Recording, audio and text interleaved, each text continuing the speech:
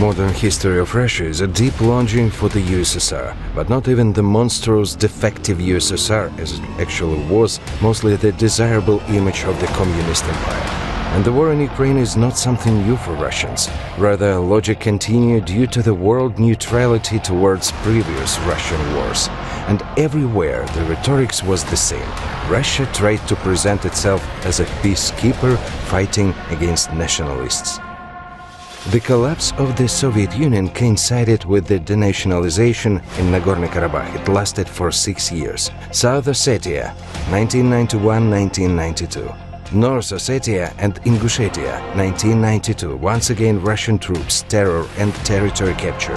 Same year, one more experiment to create a puppet country, Transnistria Moldavian Republic. At least 1,000 people were killed then. 92-94, Abkhazia, first cruel intervention into Georgia and almost 3,000 people died. 92-97, Tajikistan, one more attempt to build the so-called Russian Empire in Central Asia.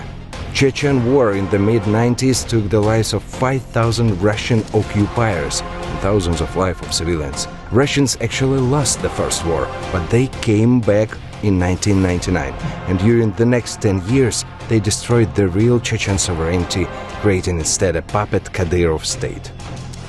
2008, invasion in Georgia, annexion and creation of puppet Abkhazia state. 2014, Russians invade Ukraine for the first time, annexation of Crimea and part of the Donbas territories. 2015, Russians in Syria supporting the dictator Assad. 500,000 people were killed there. 2022, a war in Ukraine in front of the EU, NATO and other institutions. Russia expected the same ignorant, neutral position of the world society. But looks like it's time to stop this state and recognize it as a terrorist state, Russia.